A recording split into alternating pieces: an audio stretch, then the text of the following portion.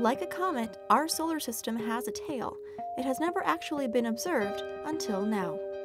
NASA's Interstellar Boundary Explorer, or IBEX, recently mapped the boundaries of the solar system's tail, called the helio-tail. By combining observations from the first 3 years of IBEX imagery, scientists have mapped out a tail that shows a combination of fast and slow moving particles. IBEX can map such regions because it uses a technique called energetic neutral atom imaging. An energetic charged particle in the outer heliosphere hits a hydrogen atom, stealing its electron and becoming neutral. It then travels straight, though some of them come back toward the inner heliosphere.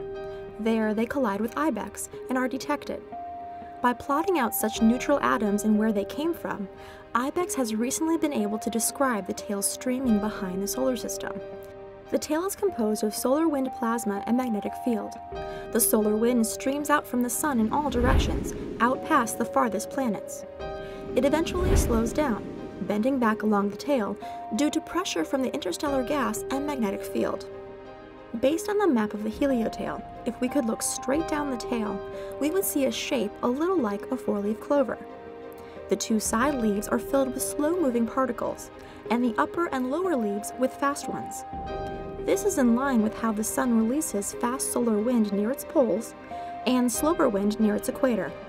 The 4-leaf clover does not align perfectly with the solar system. The entire shape is rotated slightly. This indicates that as it moves farther away from the sun's magnetic influence, the charged particles have begun to be pulled into a new orientation, aligning with the magnetic field of the local galaxy. Scientists still do not know how long the tail is, but think that it eventually fades away and becomes indistinguishable from the rest of interstellar space.